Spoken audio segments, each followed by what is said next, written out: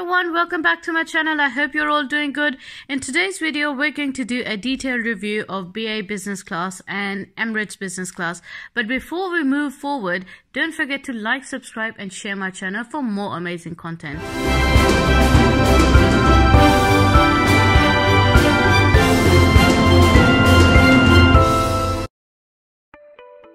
So first we'll cover BA Business Class, which is called as Club World.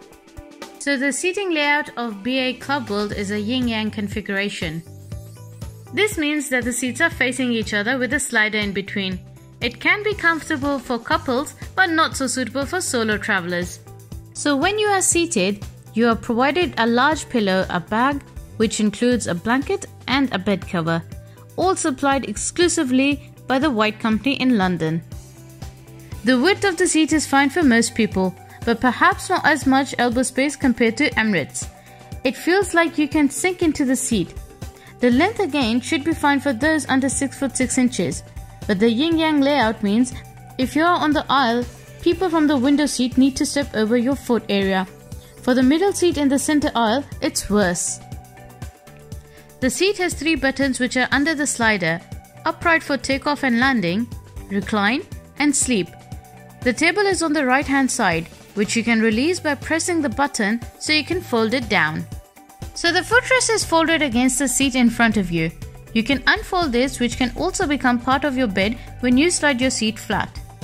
Now the bed with that large pillow made for a very comfortable seat and a bed. I managed to get a good night's sleep. For storage, you really only have one storage box. It's not very convenient as it's near your feet.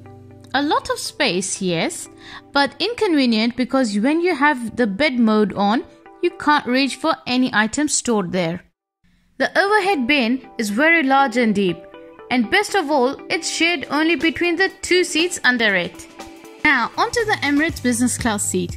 This is on the A380, a huge double-decker plane. Looks amazing, right?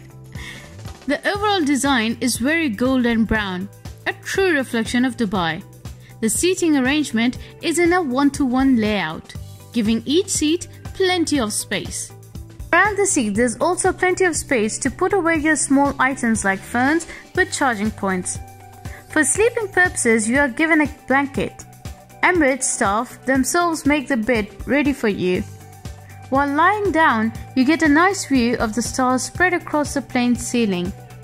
The seating buttons are again the same, with the inclusion of moving your seat forward and backward. The footrest is a fixed cubby which is under your screen. The plain layout means every seat has an aisle access. Every row across the plane alternates. So one row would have the window seat next to the window with their personal minibar towards the aisle. The middle seats would have the 2 seats next to each other, which is great for couples. And the alternate row would have the window seat next to the aisle and the middle seats separated by their personal minibars. Emirates has a greater range of choices. Next, we will cover the in-flight entertainment system. BA had the screen flat against the side of the neighbor's seat. You simply push the button to release it and it pops out. Touchscreen worked most of the time, but you had the remote next to your seat as well. The screen size was decent, and you had a fair amount of choice available from BA. Headphones provided are very good and had noise cancellation. For Emirates, their entertainment system called ICE is the biggest plus point. The sheer amount of choice available is incredible and you won't get bored. Here the screen seemed a little larger than BA's and was fixed. The touch screen was very responsive as well as the remote. Not sure why they have a tablet, as it didn't work for either of us. So finally we come down to the food and service. Probably the best part of flying. On BA, as we sat down, we were offered beverages and snacks. BA service is probably the best. The staff are always checking up and asking if we need anything to drink. Being BA members, we already have the Muslim meal assigned. Our evening flight meant we got a full evening dinner. Always nice to get proper cutlery instead of plastic. The flight attendants set up the table with a cloth and served our dinner. This included starters, main and dessert separately, followed by a hot drink. The service, layout and presentation was all great.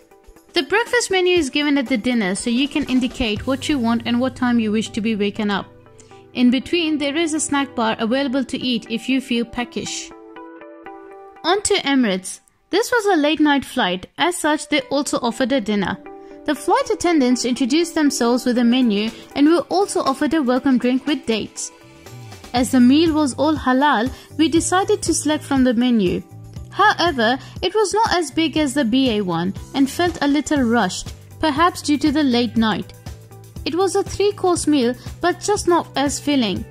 The in-seat minibar contained drinks and snacks, which was very handy. Emirates also has a large minibar lounge area for premium passengers. Before I get to my final overall impressions, I'd like to mention the amenity kit that was provided by BA and Emirates. I discuss this in more details in my next video. And finally, both BA and Emirates had their strengths and weaknesses, but if I had to pay money for the experience again, I would choose Emirates. The hard product on A380 shades the great soft product that BA offers. That's all for today, guys. I hope you really liked the video. If so, don't forget to subscribe to my channel and give this video a big thumbs up. Until next time, take care of yourself. Bye bye.